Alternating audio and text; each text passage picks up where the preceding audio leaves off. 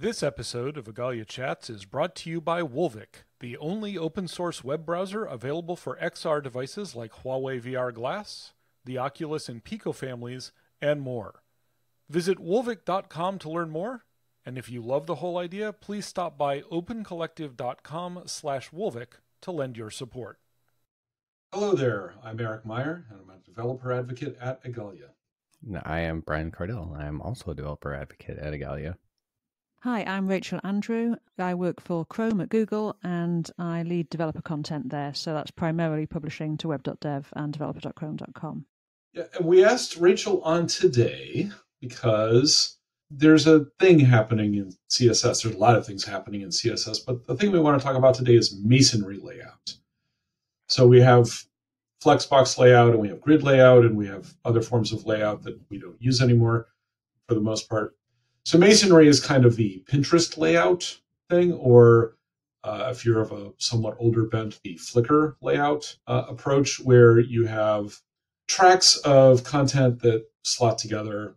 This has been, it's a relatively common layout pattern, but CSS doesn't have super convenient ways to do it so far. So Rachel, what did I get wrong about my description of masonry? I think it's really hard to describe layout on a podcast. I end up sort of like gesticulating with my hands.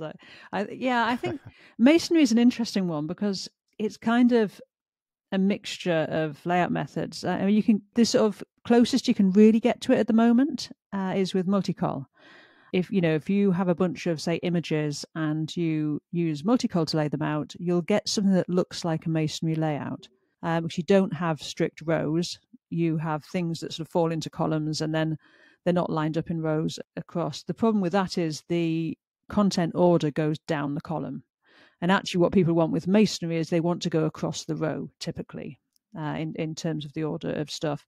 And so that's really what people are asking for, is this kind of tightly packed layout that doesn't have strict rows.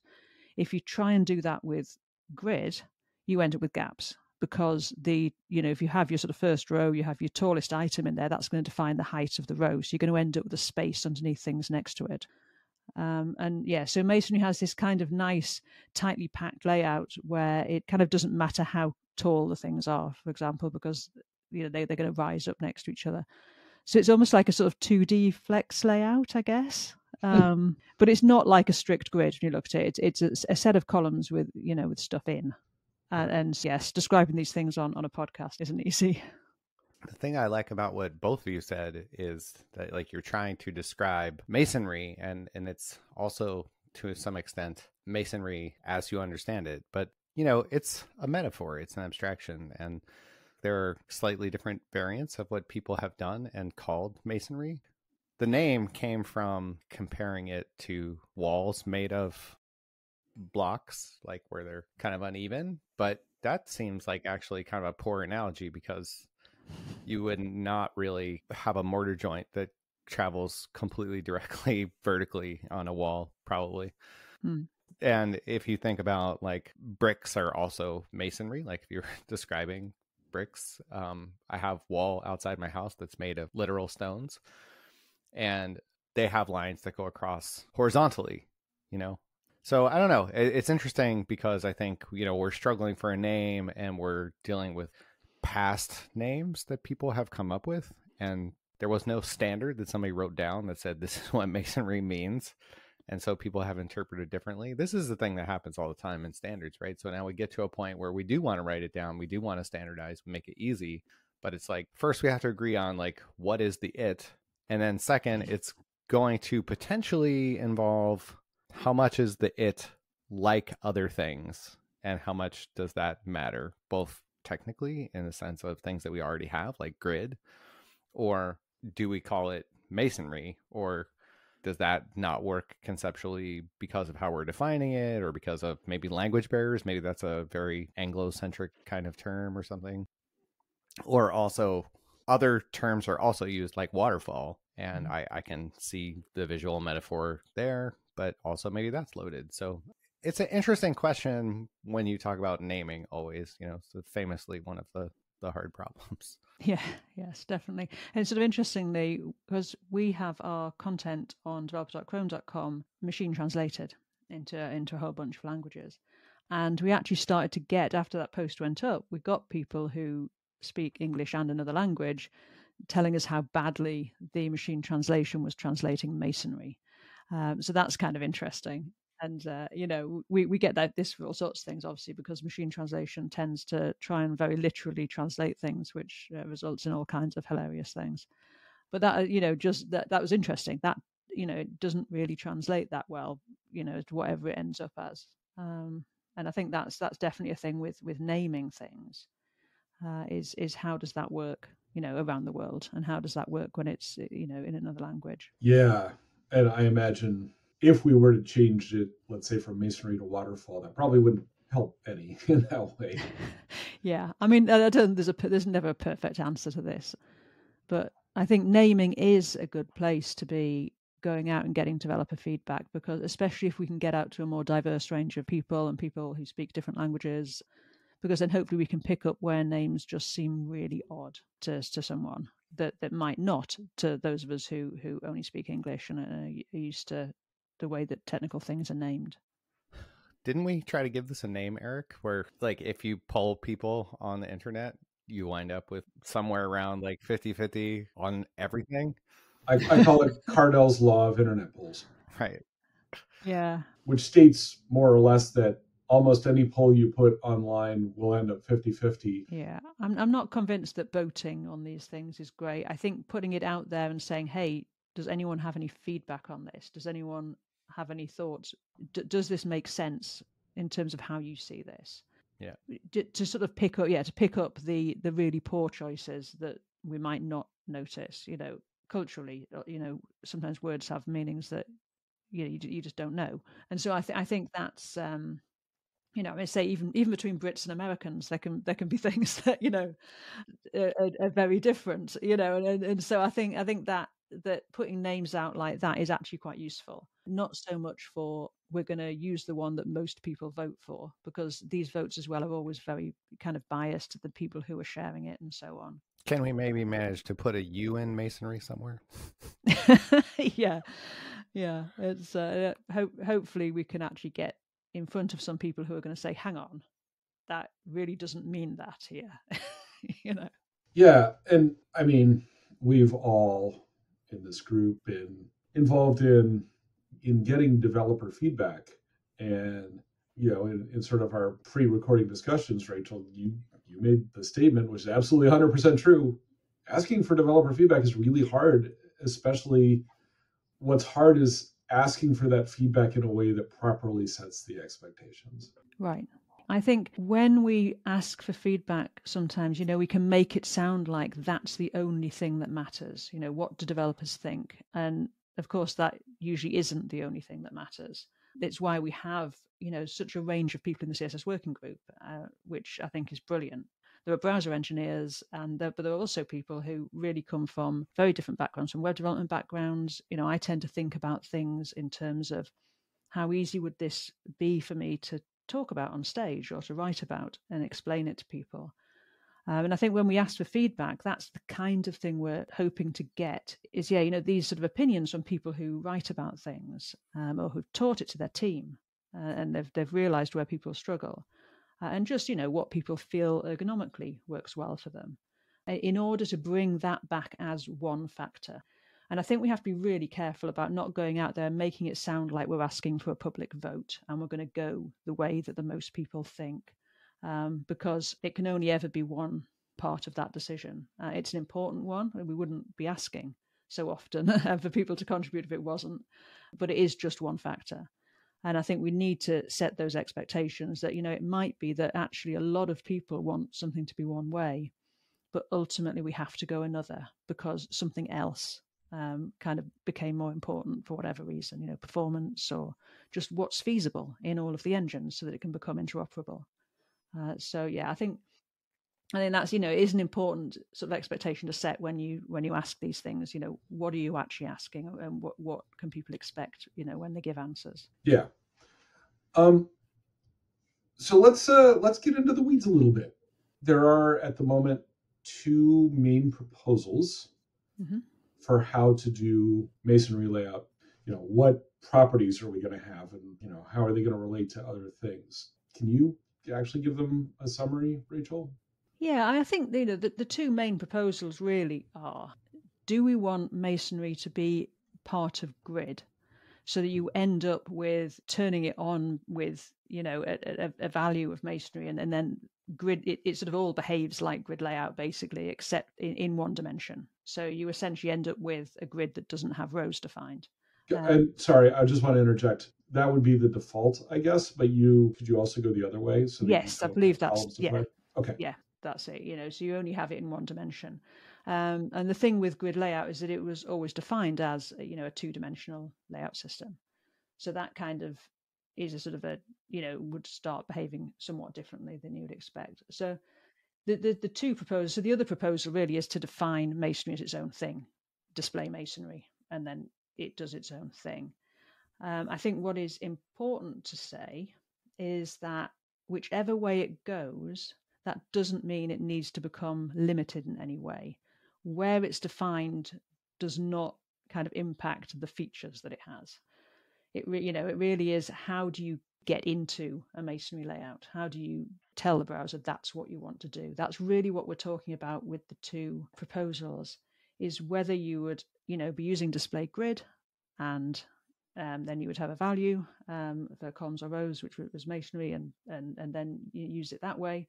Or would you say display masonry, and then you'd have a different set of properties, assuming we were using masonry as the name, to create the column tracks if you're using columns, and do things very similar to how you do them in grid layout. Different but remarkably similar names, right? Yeah, yes. I guess where we start to get into the weeds is that grid and masonry are different. They're not the same layout method, and they're not the same layout method really at a sort of very core level. How it's been described to me really by one of our team is that they're opposite in terms of how the browser deals with sizing and so on. So now that's not obvious to a regular person using grid or masonry. It wasn't actually really opposite to me because I'm not a browser engineer, and I had to have it explained to me. So when the grid is laid out, all of the items are placed before layout, so the browser knows exactly what is in each track. And that's really important when it comes to sizing stuff. We need to know how big things are, particularly when it comes to intrinsic sizing. So that's auto size things where you're not actually fixing the size of the track and putting something in it and telling it to be the size of that track. With masonry, to get that kind of jiggly effect where things aren't in strict rows, the items are kind of placed as they're laid out, and the browser doesn't actually know how many it's going to have. Now, the browser engineers tell me that this isn't a problem if you have all intrinsic tracks, so all your tracks are auto, or all fixed size tracks. When you start to mix the two, it gets problematic because the browser's having to kind of lay everything out and figure out how big it is. And obviously, if you get very large grids, that could become a performance problem. Yeah, so at its core, the two layout methods, although they don't look different on the surface, they actually are in terms of what the browser is doing, which creates problems. And what that actually causes for developers is that we're going to have to tell you that you can't use bits of the grid spec, in particular, mixing intrinsic and fixed size tracks. So something quite common that people do in grid is you might have a couple of fixed size tracks with an auto track that then just gets as big or as small as is needed. You can't do things like that without hitting these performance problems. The concern is that if we bundle the two together, you're going to have to remember which bits of grid work when you're doing masonry, which isn't ideal. It's sort of just something that people are going to have to keep track of. And every time we write about this stuff, we're going to have to explain.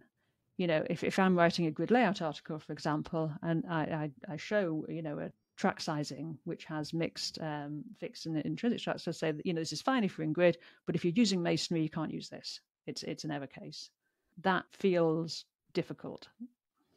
You mean it feels difficult to sort of explain to people in a way that they're going to retain it and not end up just complaining about how masonry is slightly broken grid, or yeah, or saying, oh yeah, I keep trying to do this thing in Masonry that you can, and it seems like you should be able to because you can do it in Grid, but you can't do it in Masonry, and this sucks, and I hate it. Yeah, and this is really inconsistent. And I kind of remember, when we first introduced Flexbox and Grid, people would frequently tell me, like all the time, people are saying, "Oh, this behaves really inconsistently," and what they meant was it had kind of broken their assumptions of how layout worked on the web, because they were used to block layout and they were used to the way that worked. And the minute you got into a Flex or a Grid formatting context, things started to work differently, and that was unexpected. And I think, quite a few of us did quite a lot of explaining of formatting contexts and what happened, when you switched into a different formatting context. That meant that things inside behaved differently. And we've kind of, I think, got to a point where I don't see people talking about Grid being inconsistent with block layout anymore. I think people understand that difference. And so I kind of don't like the idea of then saying, oh, now you're in a Grid formatting context, but if you're using Masonry, it behaves differently than it does normally. Then it's like a whole new layer of, of potential inconsistency to try and explain. It just doesn't seem as clean to me as having it separately. Right. So the other proposal, as you say, which is the one that I think you're in favor of, is instead of saying display grid and then something like grid template rows masonry or something like that, would just be to say display masonry, and then there would be, masonry track property and masonry packing property and things like that, which I would think that the objection there would be, we're mostly doing layout things that are already defined elsewhere. Why are we coming up with whole new property names? Isn't that going to confuse people trying to learn when they say, wait, I was already doing columns and rows, but now I have another name that does apparently the same thing? Yeah, but I think we can, the values of these things are going to be roughly the same, with some allowed or not allowed things that are different across them. And I think it's the values that, the track sizing values are something which I think is, can be carried over to Masonry. And it's something I was sort of pondering is, could they be carried over to multicol, for example? Because one of the things we get asked about multicol is, can we have different sized columns? We can't currently do that. If you in multicol, you split it into columns, you can have, they can only be the same size. Could this track sizing be useful there? And I think that the value, the clever track sizing stuff from Grid is probably useful in lots of other things. There may be other layout methods in the future that people want, that we might want to use the same kind of track sizing with. So I think just the fact that something has very similar values doesn't necessarily mean it should be the same thing. I think we should definitely reuse what we can. And obviously a lot of the things that that people see as part of Grid are actually box alignment. For example, gap, isn't part of the Grid spec. It's part of the box alignment spec. Or the alignment properties are going to be the same because they're not part of the Grid spec. They're used in Grid and Flexbox and now block layout as well. So quite a lot of the things people are actually wanting, and when I see the discussions, aren't even part of the Grid spec. They're part of box alignment. And so, we already have things sort of fairly well broken down. Yeah, I feel sometimes like the actual barrier to understanding is that a lot of these things arose in specific layout specs like Flexbox or like Grid, and now they're being moved into more generic spots. Basically, they've been taken out of Flexbox or Grid or even block layout and put into, let's say, the block alignment module. Yeah. Like Gap was like this, right? There was Grid Gap. And then basically developers said, that's really cool and it'll work in Flex, right? And it didn't. So then there was I can't remember if Flex Gap was ever implemented or it was just proposed. But basically the working group said, let's just have Gap, and Gap will work for both of those. And it can work in other places maybe at some point. And so I think sometimes that's the learning curve that people have. Someone who's coming to this new doesn't have that problem. They just learn, here's alignment, and here's Flex, and here's Grid, and Grid and Flex refer back to alignment, fine. But for those of us who sort of learned as we went over time, there tends to be that, oh, that's a Grid thing. And then, someone says, well, it was, and it still works in Grid, but it's not Grid anymore. Yeah. I think these things are evolving, and I think that's something I find really interesting. I've done a fair few talks where I've kind of talked about how things are building on top of other things. Where we've got to at this point is sort of years of work where we're kind of building up on this stuff. I think subgrid is a really good example. There was a point where there was every chance that we would implement, would have spec'd and people would have implemented a type of subgrid that would have locked the subgrid to both dimensions. So you'd have to know exactly how many items you had, both for columns and rows, to be able to use subgrid, which would have, hugely limited things. And I think, we sort of hung back from doing that, and it took a while to actually get something we wanted. And I think this sort of evolution of layout in particular, over the last sort of 10 years or so is really interesting. And I think it really shows the value of sometimes waiting a bit and getting a bit more information, or waiting until we've just got more stuff happening. Other things have been worked out in CSS that allows us then to move forward and do things in a far better way than we might have done had we just kind of gone ahead with the first idea. Right. I know we're kind of wandering away from masonry here, but I think it illuminates why this discussion is happening right now, where CSS, for all the people called it a layout language for 20 some years, wasn't really. It was a presentation language. It didn't really have layout. And then with Flex and Grid, it has gotten some layout. CSS, the CSS working group, CSS experts, CSS teachers, CSS users are all sort of working out together, sort of feeling our way through how are we going to lay things out? Like, how does layout actually work? We haven't really had that. I think sometimes the hardest thing to explain to people is we're still building this plane as we fly it. Even though you might think the language is almost 30 years old, you should have figured this out by now. No, we actually didn't even start trying to figure this part out until 5 or 10 years ago. And maybe that seems like a long time, but it really isn't. Yeah, I mean, it's really interesting looking back. Actually, the whole sort of masonry discussion, as we started talking about this, it caused me to look back at sort of my involvement with Grid, because I was looking back to see when I'd first posted about masonry, which actually was in 2017. I'd raised an issue on the working group about people wanted masonry. But I also then thought, hang on, how old is my site gridbyexample.com? And it's going to be celebrating its 10th birthday this year. And it's like, I think for a lot of people, some of this stuff still seems quite new. But, we've been kind of talking about it and evolving it and figuring out the use cases, figuring out what's the next thing people need. For all of this time, with Grid and even before that with Flexbox. And I think it's interesting. It's an interesting kind of story. And as new people come into the community, they just don't know any of that because they just turn up. They want to build things. Grid's there, And so, yeah, I think it's interesting. I'm sort of kind of fascinated by the evolution of all of this stuff. Same with me and Brian. We talk about this all the time. I was going to say, I'm glad that you brought up the history, because I was going to also mention your issue in 2017. And it's fascinating that, like, if you look at that issue, like if you look back on that issue, which doesn't seem like it could be from 2017, you see, like, you originally say something and you say it feels more like Flexbox than Grid. And then immediately Jen Simmons replies and says, yes, also people bring it up to me. And yeah, it seems more like Flexbox, but maybe also kind of like multi-call. And it takes almost no time for Tab Atkins to say, you can't do this with Grid. Like it's very different. There's no simple way to adapt Grid into Masonry, because it would involve non-trivial edits to the layout algorithm. I think ultimately we're just like, beating around this fundamental question for a long time. And when you say it like that, it sounds really frustrating. And I guess kind of it is really frustrating. But, this is one of maybe 100 things that all of the same people are also working on at any given point in time.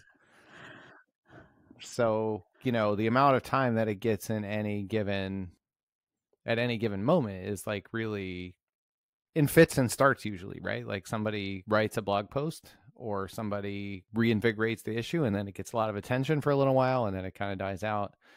That's part of why I think interop is such a valuable thing, because it says, okay, nobody's going to lose interest. We're going to focus on this for like a year, and like we're going to take this as far as we can in a year. I do kind of wonder if we had been able to really focus on this starting in maybe 2017 or at least by 2019, because if I recall correctly, I think 2019 we had CSS Working Group face-to-face at the Igalia headquarters, right? And I think that is the face-to-face where Mozilla presented their implementation, and it reinvigorated this, right? It did, yeah. It actually, interestingly, that, I mean, it's a slight side topic, but one I'd like to mention, is at that face-to-face, I remember we had a discussion about this sort of reading order issue, which I very strongly felt that we shouldn't be doing Masonry until we had a solution for the fact that these automatic sort of layout methods have a sort of an impact where they can kind of jumble up the sort of visual reading order and the kind of tab order as you go through the document. And that's something that I'm currently working on. And there's an engineer at Chrome prototyping the sort of resulting specification that we've sort of been working on for reading order items, which hopefully would solve that issue. And I think it's kind of interesting that the two have popped up. Masonry's popped up again at the time when we have actually possibly got a path forward for the reading order issue. So yes, it was that same working group that I know we spent a bit of time just sort of noodling on how would sort of this reading order switch work, and it's sort of interesting. Yeah, they've come around at the same time. I'm willing to accept hate mail on the fact that I wanted to delay Grid until we answered that question, because it feels really weird to have a mode for Grid that you just say like, yeah, but you don't use that, like, because if it will reorder things. Exactly. So I feel like there's a whole bunch of stuff. It's the thing that you always wanted, but yeah, don't use it.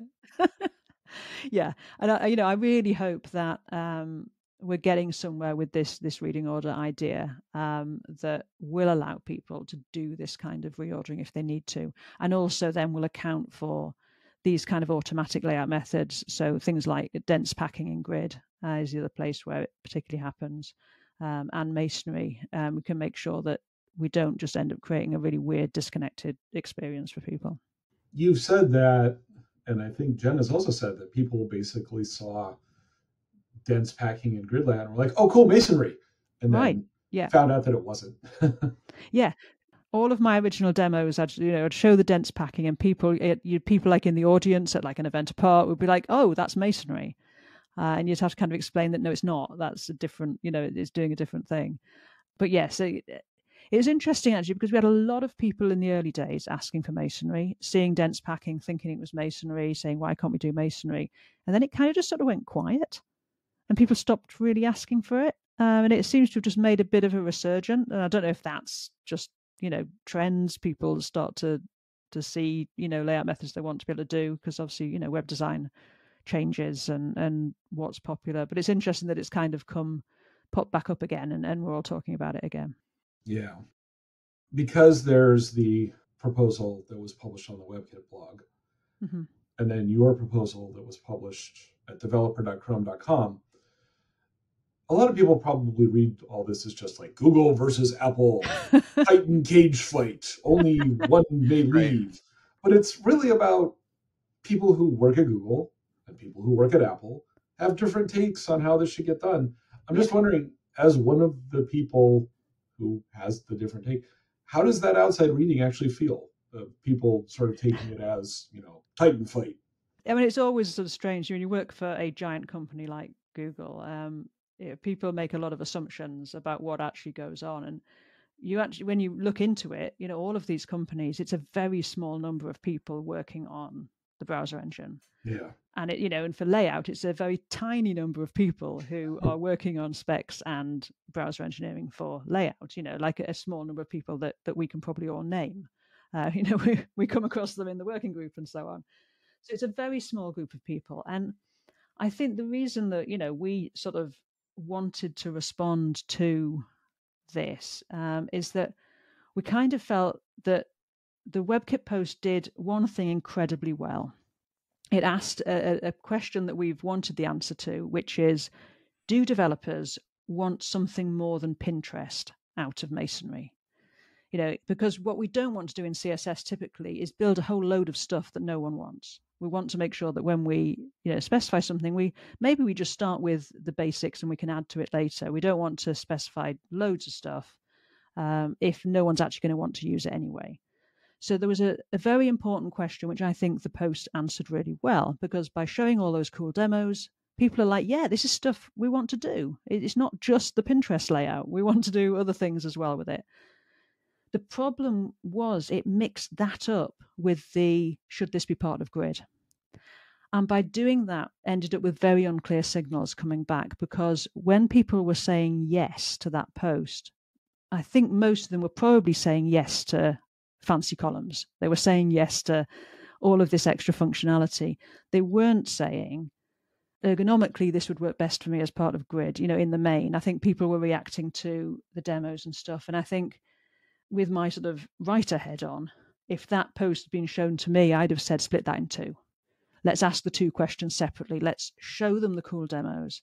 And then if we want to get a feel for how people would like to use it, let's put that separately and talk about the two halves of the argument, because there was already the alternate proposal was already there, and so I guess that was really what I wanted to write, and the team at Chrome wanted, was just a more balanced sort of explanation of what the alternative was. That it wasn't, oh, you can't have all of these things if we go with the alternative.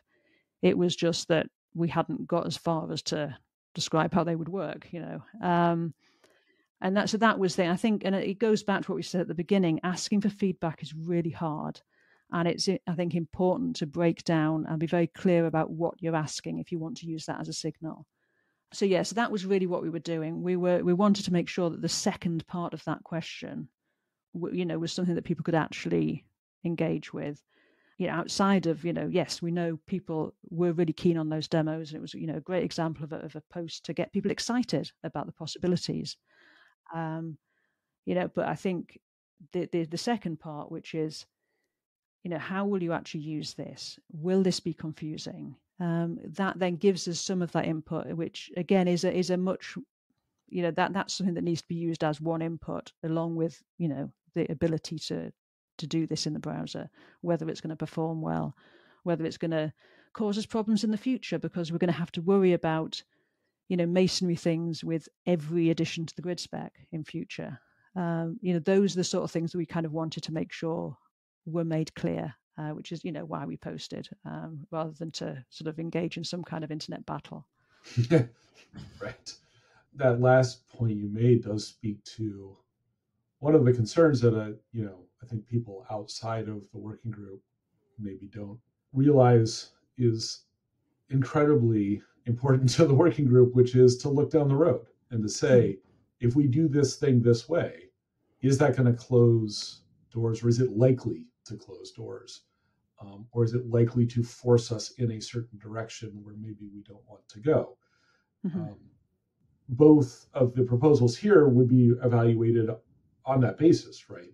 Right. As you've said, if we put this in Grid, what is that likely to make possible, make very difficult, make impossible? And if we do it as its own thing, what is that likely to make possible, make difficult, make impossible? Because, the working group really does care a lot about leaving as many possibilities open in the future. Right. Yeah. We've got that list of mistakes in CSS, the things that we're going to redo once we've invented time travel. We try really hard not to add any new ones to that. And that's, incredibly difficult, because we don't know what's going to happen. And it's this sort of evolution of things. But yes, I think that to me was, when I responded, I think, to the original sort of proposals in 2019, 2020, that it was that I was kind of concerned about. How are we going to deal with this going forward? Right. And that should also, we should say that these two proposals are not really new. No. Like some of these discussions have already happened sort of within the working group, but now they're breaking wide. They're going public. People are starting to become aware of, oh, this could be a thing. And to most people, they seem like new proposals. Really, what they are is they're new explanations and explorations of existing proposals. Yeah, and I think it's actually, I mean, what this stuff shows is actually that developers are super interested in all this stuff. They and are engaged and are wanting to contribute and give their opinion. And I think actually showing our workings a bit is great. And actually showing that the rigor that goes into making these decisions, I really think that's a good thing for developers to see, that they're not arbitrary decisions. And there's a whole load of us thinking very hard about how things should work. And so, I think actually these things are quite positive for the community to get involved with and see how it all works.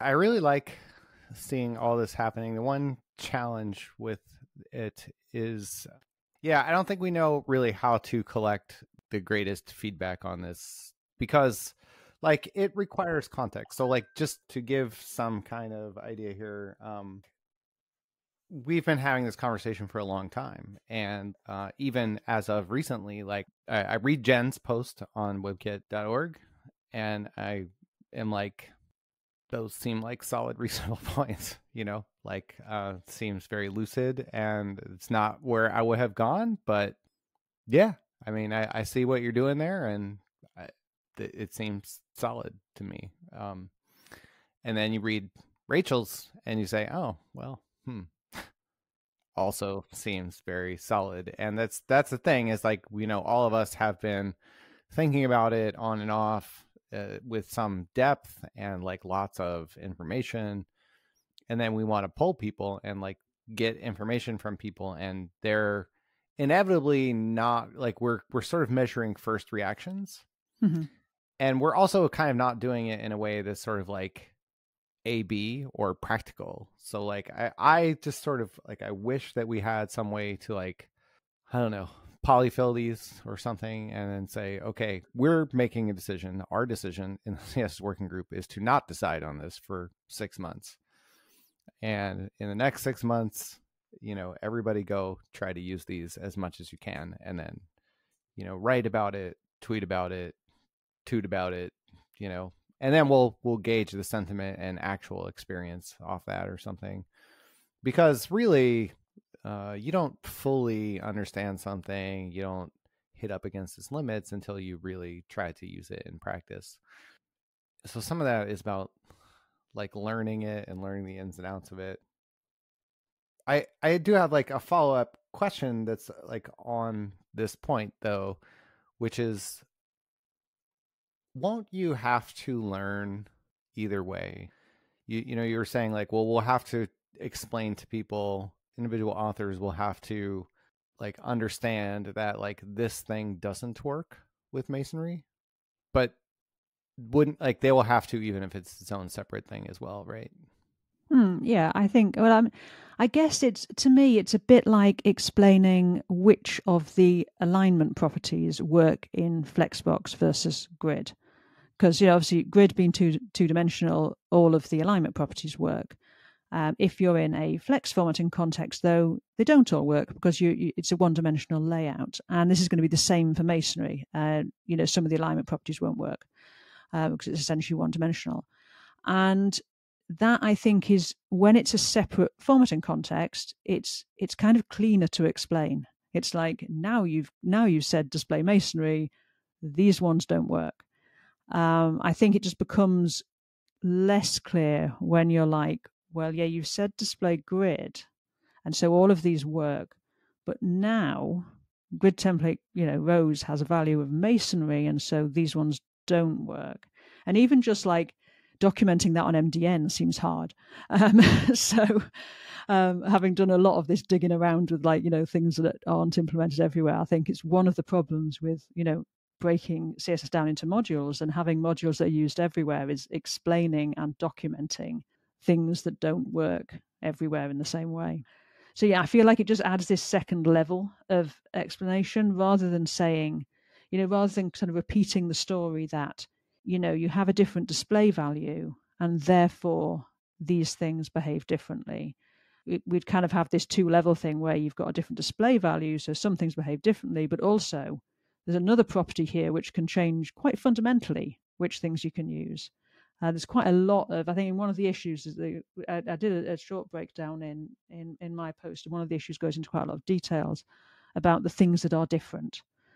And I think, something else that is also worth thinking about is just the error cases that then have to be defined. What happens if you use something, say you've been using a grid layout and think, oh, actually, I want this to be masonry, and you find that then some of the things don't work, or you've left them in. What happens to your layout if you've got sort of an illegal value?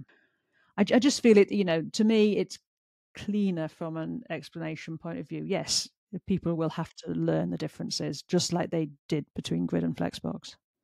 Yeah, I mean, that's always the challenge, of course, of teaching something new.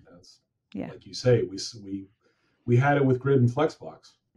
I mean, I still see people asking, "What's the difference? Which one should I use?" Right? Yeah. If you've been dealing with them for a really long time, it might feel obvious to you what you should use in any given case, but that is because you've worked with them long enough that you've sort of built up an intuition for, oh, in this situation, it's probably flex. And in this other situation, it's probably grid. There's whatever, there will be something to learn. Every time we introduce something new into the platform, there's stuff to learn. To me, it's which will be the easiest to explain and to document, and to not be dancing around constantly. And I feel that the mix of masonry and grid would lead you constantly having to have a note every time you showed, track sizing or whatever, having a note saying, but yes, but not if you're in masonry, which would be less of a problem if you had separate property names and things. It would just be clearer. As I say, the MDN docs would be easier to write. That's my day job. I write stuff for developers. And so, that's typically with a lot of the CSS stuff, that's how I come at it is, could I write this up? I mean, that seems like a perfectly valid and reasonable input signal. I mean, maybe I feel that way because I also do a lot of, or have done a lot of documentation and explanation and presentation in the past. And yeah, I also tend to think about things in terms of how would I explain this to someone who's never heard of it before? Yeah, and I think it is one input. It's, and as I say, and how developers feel is an important input. It's not something that we disregard. But I think for me, it's you adding these things up, and then there's this performance issue that people are going to potentially run into with larger grids, and it just these things add up to making me feel that one direction is better. And this is not unusual in working group discussions. So often, as things start off with this very simple idea, and then people weigh in, and it's like, by the time it comes out the end, it looks completely different because of all the different things we take into account. So this particular debate is not new. It's not a new thing that's happening. We have these debates on a weekly basis, in just sometimes on more sort of smaller things or whatever. Yeah, it's not really unusual at all. No. Maybe it's a little unusual in the way that we have these two blog posts that are sort of introducing it to the wider world. But in a way, this is sort of giving the wider world a little peek into how the working group actually does deal with things. Yeah, I think that's it. I think that's something to definitely get across. This isn't kind of a fight, as you mentioned before. It's not a fight between Chrome and Apple, or the Safari, or the WebKit and Chrome. It's very much just a working out of this stuff. And because now, as soon as the WebKit post went out, developers were involved, and so we wanted to make sure that we sort of clearly defined the alternative point of view. But as I say, this is the sort of thing that we do in the working group all the time. Is try and figure out the important things in 2 or 3 or more sort of competing viewpoints on how something should happen. And there's usually excellent stuff in all of those viewpoints, and it's figuring out how that's all going to work together. Is that's the work. That's what we do. Yeah, it's tricky from the outside. Things do get sort of like one-dimensionalized sometimes. So like so we have this tweet or a position that somebody takes that gets a bajillion likes and boosts. And so that thing is popular in the mind of all those people. And then that's not the way that the CSS working group goes. And then you say, hey, you don't listen to us, priority of constituencies, but you're supposed to listen to us. But that, it's one of a lot of things. And also a thing that, like, it sounds bad in a way, but it's also true, which is like sometimes developers aren't the best at that kind of stuff. Two that I think are good examples of this are CSS custom properties, which developers asked for, basically string replacement for since like the late 90s. You know what I mean? And we didn't get that because Tab came up with a better idea. And it's the fact that we came up with the better idea that made it plausible in the first place. Yeah. And I think it is a much better thing and is super popular now, right? Like super popular. Yeah. The other one is everywhere. Layer. Yeah. The other one is Layer because I don't know if you remember, but like there's so many people who are like, Cascade is terrible, is the source of all evil. And, like really there's this kind of revolution happening. And Mia took a look at it and came in and said, okay, what if the solution is more of the same? The solution to your problem is actually more layers of cascading, Yeah. And I think that was in the same working group, face to face in Spain. And I remember saying, I kind of get what you're saying, and I think it's a really good idea, but I also worry about how that will be received, Yeah. And but it is great, actually. Like it really does help with those problems, and I think, I'm really glad we did it. Yeah. I think, even though approximately no one was asking for it, Yeah. That's it, and I think it's an amazing thing to be involved with. I mean, the people who are involved with CSS. I mean, you mentioned Miriam, who has done just some amazing work on things like container queries and stuff that developers have been asking for forever. And working with, one of the great joys of being on the Chrome team is just, working with these engineers and the insights they have and their ability to, spend time answering questions and figuring out what the best way to do things is. It really is. And I say, I like the fact that sometimes we bring it out into public and say, these are discussions we're having, because I feel that personally it's been such a gift to have been involved with this. I don't even have a computer science degree. I don't have the obvious background, and I've learned so much from being involved and talking to these people and trying to understand. And so I'm always I just think it's cool when other people get to see a bit of that, and kind of understand the complexities that go into it. Yeah, and how just almost intimidatingly smart the people who are working on it, right, thinking about it, are.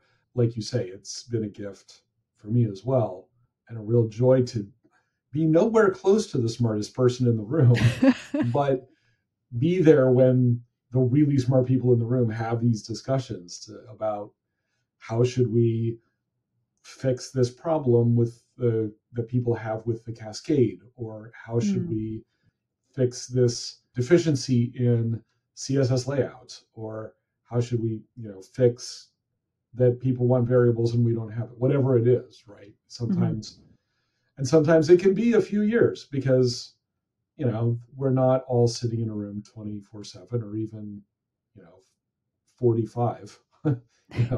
It's not a full-time job for anybody to work out this stuff. It's a few hours a week, but that gives some of these things time to simmer, sometimes on the back burner, sometimes on the front burner, and maybe come to a realization of, oh, people have this problem. Like, people don't like the cascade. So what if we came to them and said, hey, dog, we heard you hate the cascade. So what if we put more cascade in the cascade? And that turns out to actually solve their problem. Like, it's a thing they actually like. Yeah, it comes back to this thing of just, the fact that we are building on top of things all the time. And sometimes, container queries is a great example. For a long time, we're like, we can't do this. There's no way this can happen. And then, of course, there was containment, and that just gave that step that moved it along. And this happens all the time. The one thing builds on another, and then it looks like this thing just pops up and suddenly becomes interoperable. And everyone's like, hang on, you said this couldn't be done, and now suddenly here it is. And actually, there's years and years and years of work and discussion and little steps being made that made that possible. Yeah. When you asked, it wasn't possible, but then we spent 7 years laying the groundwork to make it possible. You're welcome. Yeah, so it is fascinating, and it is, as I say, a gift to be part of and to actually see this happening. It really is wonderful. Yeah. So you said this is no one's full-time job. It's like sometimes it can be, full-time job for a limited period of time, like you focus on this. And one of the times that happens is, like CSS working group. Sometimes we have like a face-to-face or a breakout session. There's like a whole day on this one topic, or that doesn't sound like much, but so much happens when we get together and focus. And then during implementation, of course, there's always refinement. We talk about that a lot of times, like, write a spec, the whole working group agrees, like, okay, we even have an implementation, and it's like, we think it's done. And then no, this is like very much kind of like almost 80-20 rule where,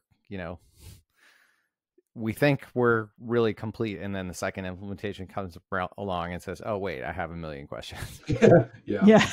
And then, exactly.